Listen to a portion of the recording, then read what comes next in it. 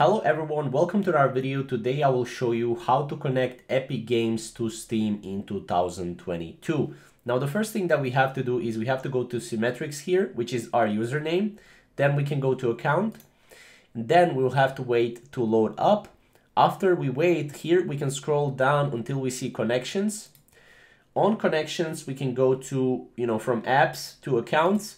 And then here we can go here and we can connect to our Steam. Now we can click on connect. And here Epic Games will tell you, that you're connecting your Epic Games account to Steam. And then you can go link account. And from link account here, you will be able to type in your Steam username and your password.